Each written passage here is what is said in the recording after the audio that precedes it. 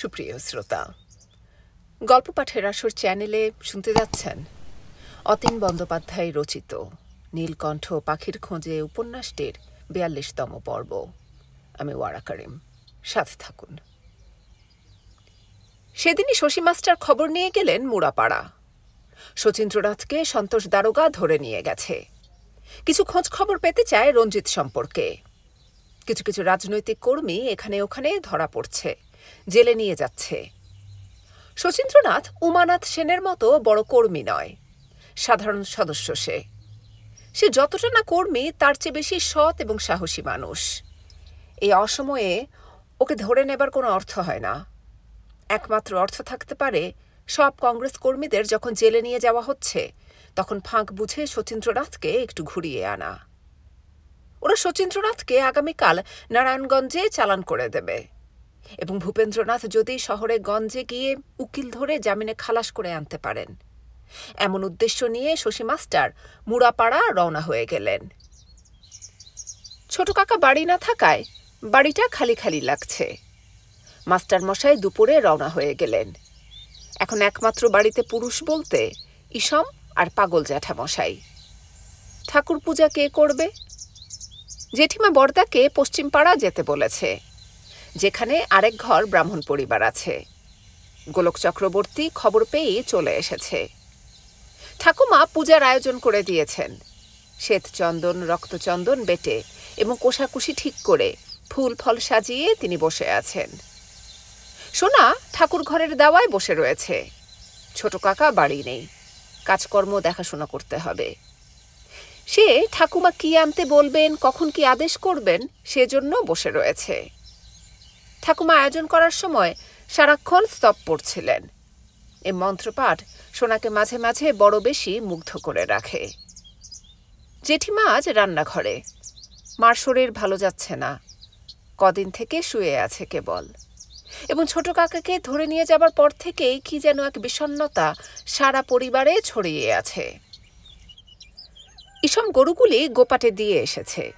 সে জমিতে তরমুজের লতা লাগিয়ে দিয়েছে। হেমন্ত পার হলে শীতকাল আসবে, শীত পার হলেই বসন্ত। বসন্ত সেই বড় বড় তরমুজ, খর রোদ, কাঠফাটা রোদে তরমুজের রস। এখন থেকে লতার যত্ন না নিলে গাছ বড় হবে না, লতা বাড়বে না। সে গাছ, লতা এবং মূলের প্রতি যত্ন নেবার জন্য মাথায় করে একটা ছই, যেমন নৌকায় ছই দেয়া থাকে, তেমনি সেই ছই চরের বুকে নিয়ে ফেলবে। কারণ বর্ষার আগে সে ছইটা তুলে এনেছিল ডাঙাতে।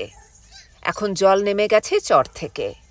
সে চরের বুকে আবার মাথায় করে ছই নিয়ে যাচ্ছে। ছোট কর্তা বাড়ি নেই বলে ইসম বড় বেশি লক্ষ্য রেখে কাজকর্ম করছে। সোনা দেখল ছই মাথায় ইসম দাদা নদীর চরে নেমে যাচ্ছে। কত যে কাজ সংসারে! সারাক্ষণ মানুষটা কোনো না কোনো কাজের ভিতর ডুবে থাকে। ছোট কাকা বাড়ি নেই বলে তার যেন আরও বেশি কাজ। সে আর সোনাকে দেখা হলেও কথা বলছে না। এবছর মামা বাড়ি যাবে। পরীক্ষা হয়ে গেলে মামা বাড়ি যাবার কথা। কবে যাবে সেও জানে ইসম। সেই খবর আনবে ফাউসার খাল থেকে জল নেমে গেল কিনা। জল না নামলে ধনবউ বাপের বাড়ি যেতে পারে না। বউ মানুষ খালের জল ভাঙে কি করে? এখানে বেহারা যারা আসে বিহার অথবা পূর্ণিয়া থেকে, তারা আসেনি। ওরা আসবে পৌষে। ইসমে খবর নিয়ে আসবে ওরা দক্ষিণ পাড়াতে এসেছে কিনা। কিন্তু এবার খবর নিয়ে এলেও ওরা যেতে পারছে না।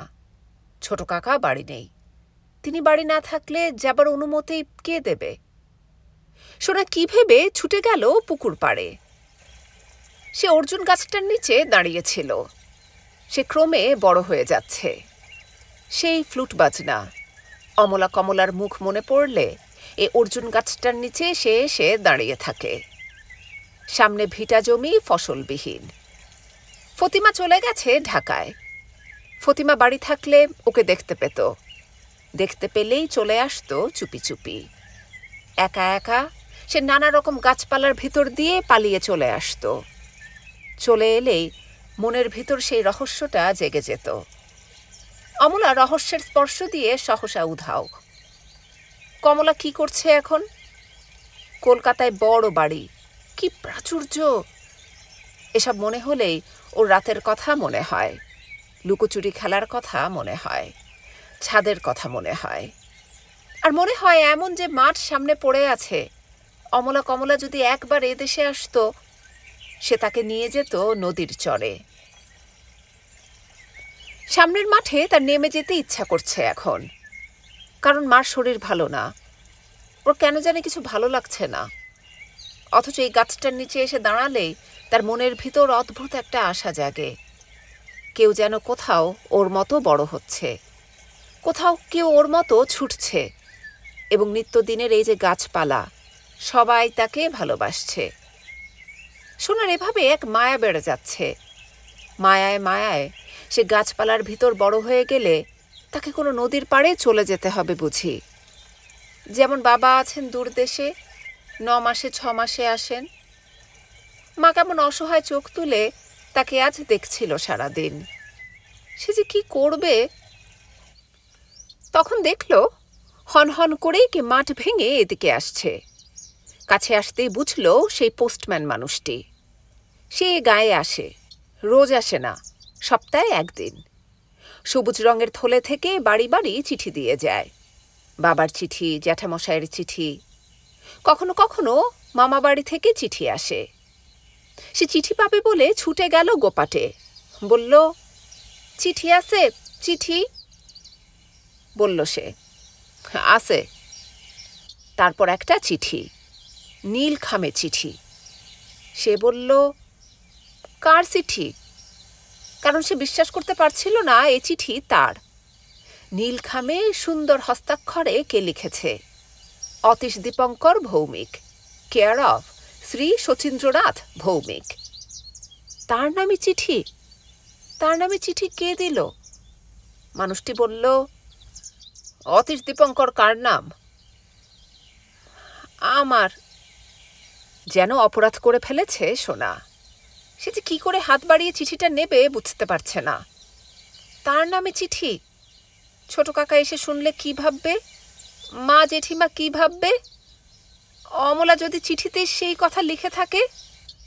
ওর বুকটা কেমন কেঁপে উঠল। তখন কবরভূমিতে জোটনের ভিতরটাও কেঁপে উঠল। সে বলল, কর্তা কি কইলেন? যা বললাম জোটন তা সত্যি। তুই মালতীর মুখ দেখলেই টের পাবি। মালতীকে জব্বর জননী বানিয়ে গেছে। জোটন আর কোনো কথা বলতে পারল না। তার মুখ ভীষণ কাতর দেখাচ্ছে। মালতী কাছে নেই, বোধহয় ফকির সাহেবের কবরের পাশে সেই করবি ফুল গাছটার নিচে বসে রয়েছে। রঞ্জিত সামনে একটা হোগলার আসনে বসে রয়েছে। ওর মাথার উপর ডেফল গাছের ছায়া। গাছে ফল নেই, পাতা ঝরে যাচ্ছে। গাছটা ন্যাড়া ন্যাড়া। সূর্য মাঠের ওপাশে অস্ত যাচ্ছে। জোটন সব নিয়তি ভেবে বলল, তাইলে কি করবে না হন? তাই ভাবছি। নরেন দাসের কাছে রেখে আসতে সাহস পেলাম না। হিন্দু বাড়ি, বিধবা যুবতীর পেটে জারদ সন্তান। সন্তানের বাপ যে কে, সুতরাং বুঝতেই পারছিস মালতীর অবস্থা। একবার কলসি বেঁধে ডুবে মরতে গেল, আমরা তাকে মরতে দিলাম না। সে আবার মরতে যাবে। তুই তো দেখেছিস ওদের বাড়ির নিচে বড় গাব গাছটা। সারাদিন মালতী সেখানে বসে থাকত, বিড়বিড় করে বকত। ওরা দুজনই আবার কিছুক্ষণ চুপ করে থাকল। রঞ্জিতের মুখে এখন দাড়ি গোঁফ নেই বলে এই সমস্যায় সে কতটা চিন্তিত বোঝা যায়। জোটন বুঝতে পারল মানুষটি মালতীকে বড় ভালোবাসে। সেই শৈশবে সে দেখেছে মালতী এই মানুষের সঙ্গে কতদিন দালান বাড়ি থেকে স্থলপদ্ম চুরি করে এনেছে, কতদিন নৌকায় ঘোর বর্ষায় মাঠে ছিপ দিয়ে দুজনে মাছ ধরেছে। গ্রীষ্মের দিনে ঝড়ের বিকেলে এই দুজন আর সঙ্গে থাকত শামু। 3 জন মিলে বাগের পিছনে বড় সিন্দুরে গাছের আম কুড়াত। এ দুজন আবাল্য একসঙ্গে বড় হয়ে উঠেছে। তারপর এই বড় মানুষের শ্যালকটি নিরুদ্দেশে চলে গিয়েছিল, এবং কবে ফিরে এসেছে সে তা জানে না। এখন মালতীর দুর্দিনে সে আবার ফিরে এসেছে। সে যে কবে একবার ফকির সাহেব ওর বাড়িতে গিয়েছিলেন, সে না খেয়ে ফকির সাহেবকে সব কটা ভাত খাইয়েছিল। কি যে তখন প্রাণের আবেগ! এই এক আবেগ সে এখন রঞ্জিতের মুখে ধরতে পারছে। সে দেখেছিল সেদিন বিধবা মালতী চুপচাপ ঘাটে তার হাঁসগুলি ছেড়ে দিয়েছে, এবং হাঁসের কেলি অথবা বলা যায় যৌনলীলা সে ঘাটে বসে চুপচাপ চুরি করে দেখেছে। ওর কেবল মনে হয়েছিল, হায় খোদা, এমন যুবতী শরীর বিফলে যায়, আল্লাহর মাসুল তুলছে না মালতী। বড় কষ্ট হয়েছিল তার, সে আর সামনে দাঁড়িয়ে থাকতে পারেনি। সেই মালতী আবার এমনভাবে উঠে এলো। কি বলবে এখন, কি করবে এখন, জোটন বুঝতে পারছে না। লোকালয় বর্জিত এই এক কবরভূমি, মানুষজন দেখাই যায় না। দূরে হোগলার বন পার হলে অথবা সরবনের পর যে মাঠে কিছু গরু বাছুর দেখা যাচ্ছে, খুব ছোট এবং অস্পষ্ট ছায়ার মতো গরু বাছুর। এটা টিলার মতো জায়গা বলে অনেক দূর দেখা যায়, এবং মনে হয় জোটন তার নিবাস দেখে শুনেই সবচেয়ে উঁচু ভূমিতে তৈরি করেছে। এবং খুব দূরে দু একজন চাষি মানুষ দেখা যাচ্ছে। অথবা এই যে অঞ্চলের চারপাশে শুধু বেনা ঘাস, হোগলার বন, শরের জঙ্গল, সব পার হয়ে মানুষের আসা খুব কঠিন, অগম্য স্থান। এমন একটা অঞ্চলে জোটন থাকে। রঞ্জিত শেষ পর্যন্ত এই অঞ্চলে ঢুকে গেছে, সুতরাং আর কোনো ভয় ডর নেই। মুখে চোখে সেই নিশ্চিন্ত ভাবটাও কাজ করছে রঞ্জিতের। জুটির এখন আর সে খেটে খাওয়া চেহারা নেই। পীরের নিবাসে বাস করে ওর চোখে মুখেও কেমন পিরানি পিরানি ভাব। সে শরীরটা ডেফল গাছের গুঁড়িতে এলিয়ে দিল। সে যে এসব বলছে, মালতী শুনতে পাচ্ছে কিনা আবার এই ভেবে চারদিকে তাকাতেই দেখল মালতী দূরে কবরের নিচে করবি গাছের ফুল তুলছে কোঁচড়ে। জোটন আবার কথা আরম্ভ করল। পানি আয়না দেই, গোসল করেন, ছাগলের দুধ আছে, আতপ চাউল আছে, শিম আছে, সিদ্ধ ভাত খান, মালতীরে খাইতে দেন। পরে ভাইবা যা হয় কিছু একটা ঠিক করতে হইব। জোটন এবার কবরের কাছে গেল। রঞ্জিত পিছনে পিছনে হাঁটছে। একটা লাউয়ের টাল, সেটা অতিক্রম করে যেতে হয়। ওরা দুজনই টালের নিচে গুড়ি মেরে ওপারে উঠে গেল। জোটনের শীত শীত করছে। সে ওর কাপড় দিয়ে শরীর ভালো করে ঢেকে নিল। ওরা দেখল কবরের ওপারে দু পা ছড়িয়ে এখন মালতী বসে রয়েছে। কোঁচড়ে করবি ফুল, ফুল গাছগুলির ভিতর হাত ঢুকিয়ে কেবল কি যেন খুঁজছে। বুঝি সে তার যা হারিয়েছে তা ফিরে পেতে পারে কিনা, ফুলের ভিতর হাত রেখে তার অনুসন্ধান। এখানে উঠে এসেই তার ফের মনে পড়ছে, পেটের ভিতর এক বৃশ্চিক বাড়ে দিনে দিনে, লেজে হুল, মুখে কাঁটা, দুপায়ে সাঁড়াশি। মাঝে মাঝে এটা ওর চোখের সামনে খুব বড় হয়ে যায়, যেন সে নির্জন মাঠের উপর দিয়ে অতিকায় এক বৃশ্চিক, যার পা যোজন প্রমাণ, যার হুল আকাশে উঠে গেছে, প্রায় হাতির সামিল এক জীব ওকে দোলে পিষে মেরে ফেলার জন্য ছুটে আসছে, অথবা সাঁড়াশি দিয়ে গলা টিপে মারবে। সে তখনই হাঁসফাঁস করতে থাকে। সে পাগলের মতো চিৎকার করতে থাকে, না না না, যেন সেই হুল ভিতরে বারে বারে দংশন করছে। আতঙ্কে সে শিউরে উঠছে। তার লাবণ্য আর নেই, সেও মরে যাচ্ছে। আগামী শীতে এভাবে বাঁচলে সে মরে যাবে। জোটনের চোখ ফেটে জল আসছিল। কি সুন্দর মুখ, কি হয়ে গেছে! জোটন যতটা পারল কাছে গিয়ে বলল, ওঠ মালতী। রঞ্জিত দেখল জোটনের কথায় মালতী উঠে দাঁড়িয়েছে এবং জোটনের সঙ্গে সঙ্গে হাঁটছে। সেও হাঁটছিল, কোনো কথা নেই, পায়ের নিচে ঘাস এবং শুকনো পাতা। ওরা আবার লাউ গাছের টাল অতিক্রম করে এলো। ডেফল গাছটা পার হলে জোটনের চটি। চটির ভিতর ঢুকলে জোটন বলল, হাত পা পানিতে ধুইয়া নে, কর্তা দুধ গরম কইরা দেউক, তুই খা, খাইলে শরীরটা ভালো লাগবো। জোটন ছাগল ধুয়ে দিল। নতুন মাটির হাঁড়িতে দুধ, সে 3টে কচার ডাল কেটে আনল। 3টে ডাল খোঁটার মতো পুঁতে ওপরে দুধের হাঁড়ি রেখে সে বলল, এবারে আগুনটা জ্বালেন কর্তা। শুকনো ঘাস পাতা এনে দিয়েছে জোটন। এত বড় বনে জ্বালানির অভাব নেই। সে ঘর থেকে টিন বের করেছে, চিরা বের করে দিয়েছে হাঁড়িতে। মালতীকে জল আনতে বলেছে কুয়ো থেকে। সবকিছু বের করে দেবার সময় জোটনের কত কথা। হ্যাঁ, তো এত খাইছি ঠাকুর বাড়ি, ধন মামি বড় মামি কি না খাওয়াইছে, ঠাইন দি ভালো যা কিছু হইছে আমারে না দিয়া খায় নাই। অর্থাৎ এসব বলে জোটন পুরানো দিনের স্মৃতি স্মরণ করছে। সে কি করতে পারে তার মেহমানদের জন্য। এই মেহমান এসেছে ঠাকুর বাড়ি থেকে। ঠাকুর বাড়িতে সে অভাবে অনটনে খেয়ে বড় হয়েছে। খুতকুড়া যা কিছু উদ্বৃত্ত থাকত বড় মামি জোটনকে ডেকে দিয়ে দিত। সে যে ওদের একটু আদর আপ্যায়ন করতে পারছে, সে যেন সবই আল্লাহর মেহেরবানি। ওরা জোটনের অতিথি। জোটন এখন 2-4-10 জনকে ইচ্ছা করলে 2-10 মাস ধরে খাওয়াতে পারে। যখন মেলা হয়েছিল মানুষজন এসেছিল কত। দোকান পসরা, লাল নীল বেলুন, তালপাতার বাঁশি, পীরের মাজারে কত পয়সা, বাতাসার থালায় কত চৌয়ানি টাকা। সে সবই পিরানির প্রাপ্য। সেভাবে 2 বিঘা ধানের ভুঁই, কারণ মোড়লের বেটা হয়নি, পীরের মাজারে মানত করে বেটা হয়েছে। সে 2 বিঘা ভুঁই লিখে দিয়ে গেছে জোটনকে। সকালের দিকে কেউ কেউ আসে। ব্যারামি নাচারি মানুষকে তারা ধরাধরি করে তুলে নিয়ে আসে। জড়িবুটি যা কিছু ছিল ফকির সাহেবের, সে অসুখে বিসুখে সেসব ব্যবহার করে। কেউ এলেই দরগার অনেক নিচে দাঁড়িয়ে হাঁক দেয়, পীরের দরগায় মানুষ উঠা যায়। হাঁক পেলে জোটন তাড়াতাড়ি চটিতে উঠে যায়, কারণ জোটনের কাছে এই বন উদাসী এক জগৎ। ওর চোখে মুখে পিরানি পিরানি ভাব।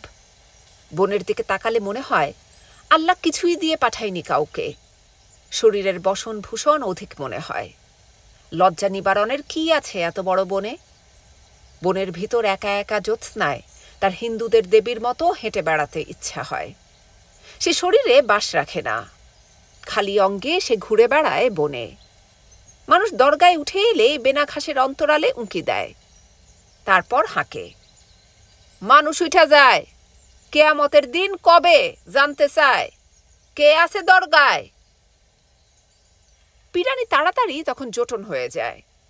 বসন ভূষণ পরে, গলায় মালা তাবিজ পরে সে তাড়াতাড়ি পীর সাহেবের ছইটার নিচে গিয়ে বসে থাকে। তারপর হাঁকে, পিরানি জাগে। তখন মানুষটা দরগায় উঠে আসতে সাহস পায়।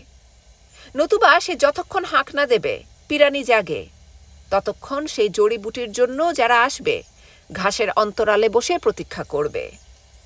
কখন বনের ভিতর থেকে ডাকটা ভেসে আসবে, পিরানি জাগে। পীর মুর্শিদ নিয়ে রঙ্গরস করা যায় না, চুরি করে তাদের লীলা খেলা দেখা পাপ।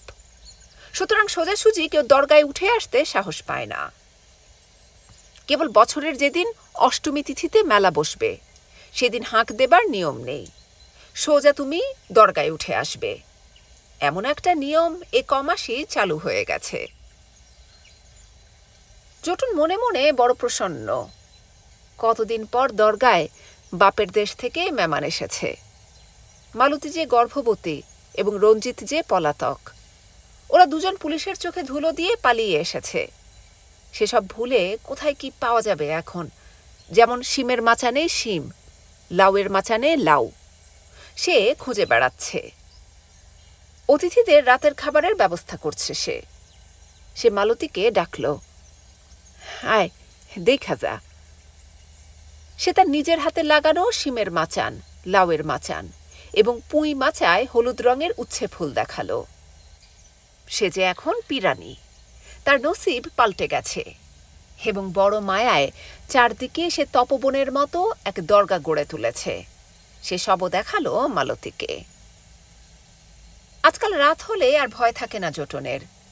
কবর দিতে যারা আসে তারা পর্যন্ত পীরের দরগায় কিছু দিয়ে যায়, অথবা মোমবাতি জ্বালাতে আসে কেউ। সে তখন রসুন গোটার তেলে প্রদীপ জেলে গলায় মালা তাবিজ পরে এবং মুশকিল আসানের লম্ফ জ্বালিয়ে অন্ধকারে চোখ রক্তবর্ণ করে বসে থাকে। মানুষের এক ভয়, মৃত্যু ভয়। জম দুয়ারে দিয়া কাঁটা, আমার ভাইয়েরে দিলাম ফোঁটা। জোটন যেন ভাই ফোঁটার মতো বিড়বিড় করে কি যেন বলে তখন। মানুষেরা অনেক দূরে হাঁটু মুড়ে বসে থাকে।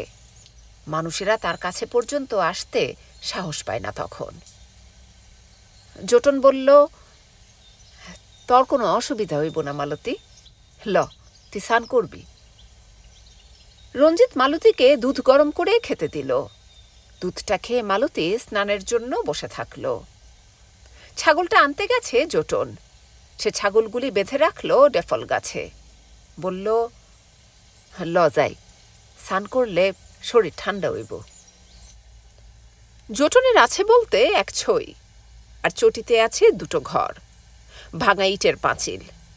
সে ঘর দুটোর একটাতে ছাগল গরু এসব রাখবে বলে করেছে। অন্য ঘরটা করেছে মেলার সময় তার বাপের দেশ থেকে কেউ এলে থাকবে।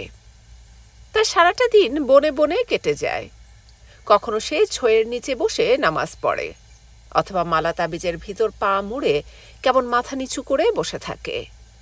ঘর দুটো তার ব্যবহারের দরকার হয় না। যেটাতে এলে বাপের দেশের মানুষ থাকার কথা, সে ঘরে এখন চুপচাপ রঞ্জিত একটা কাঠের জল চৌকিতে বসে রয়েছে। জোটন মালতীকে স্নান করাতে নিয়ে যাচ্ছে। দরগায় থাকে বলে কেমন বন্য স্বভাব জোটনের। রঞ্জিত এসেই সেটা যেন টের পেয়ে গেছে। জোটন রাতে ছয়ের ভিতর থাকে এবং বাইরে রসুন গোটার গাছে মুশকিল আসানের লম্ফটা সারা রাত জ্বললে সে নির্ভয়ে ঘুম যেতে পারে।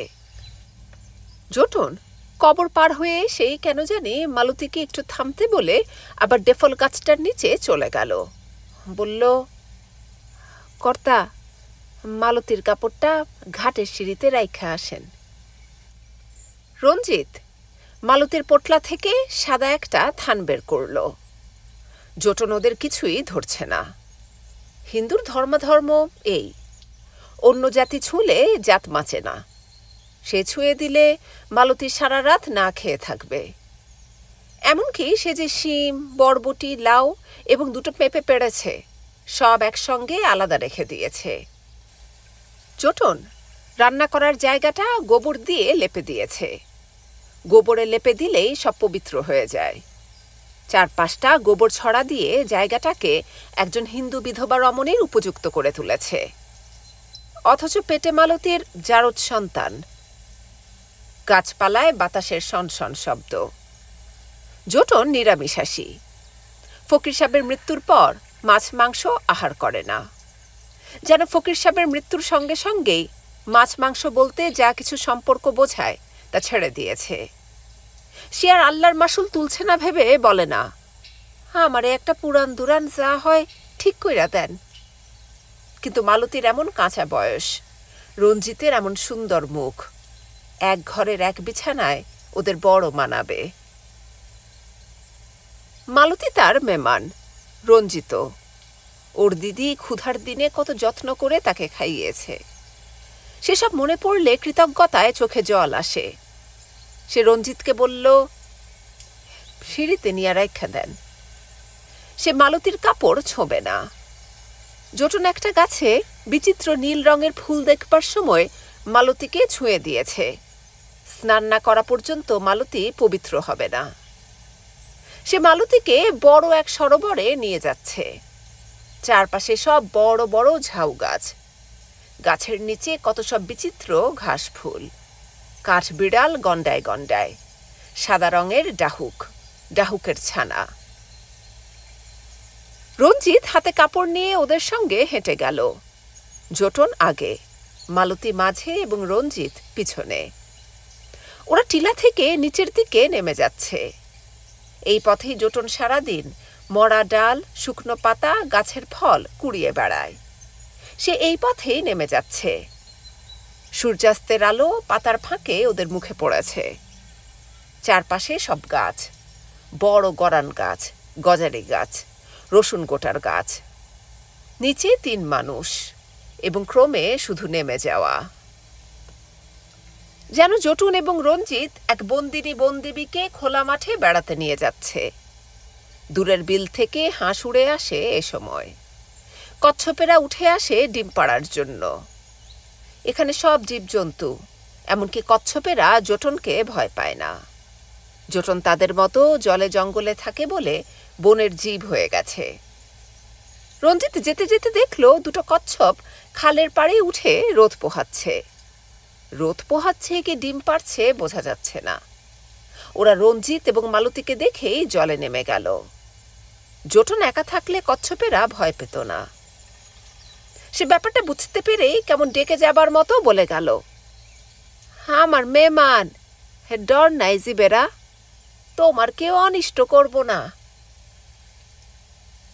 অদ্ভুত এক ছায়াচ্ছন্ন সরোবর, আস্তানা সাহেবের দরগা এটা। মাঝে একটা জলটুঙি, সেখানে আস্তানা সাহেবের কবর, পাশে ফকির সাহেবের দরগা। একসময় আস্তানা সাহেবের দৌলতে এই সরোবর কাটা হয়েছিল এবং কথিত আছে এই সরোবরের ঠিক মাঝখানে জলের উপর বসে আস্তানা সাহেব নামাজ পড়তেন। খড়ম পায়ে জল পার হয়ে যেতেন। মৃত্যুর আগে তিনি মন্ত্র বলে জলটুঙি বানিয়ে গেলেন একটা। সেই জলের স্থলে তাকে সমাহিত করা হলো।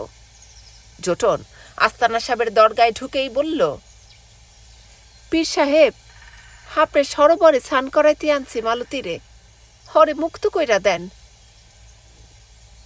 সিঁড়িতে নেমে রঞ্জিত মালতীর কাপড় রেখে দিল।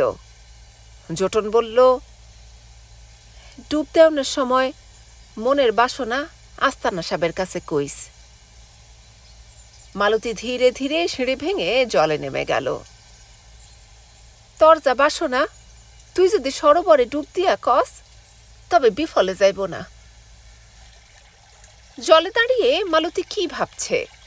জলটা নাড়ছে, কি কাচের মতো স্বচ্ছ জল। দুটো একটা মাছ ওর পায়ের কাছে এসে ঘোরাফেরা করছে। সে জলের নিচে এসব ছোট ছোট মোড়লা মাছ দেখে জীবন এভাবে কতদিন আর, এমন ভাবছিল। জটন দেখল মালতী জলে ডুব দিচ্ছে না। সে পিছনে দাঁড়িয়ে দেখল রঞ্জিত দাঁড়িয়ে আছে। জটন কাছে এসে বলল, আপনি যান, মালতীর স্নান হইলে আমি নিয়ে যাবো। রঞ্জিত হেঁটে হেঁটে চলে এলো। এই কবরভূমিতেই জব্বর মালতীর পিছনে ছুটেছিল।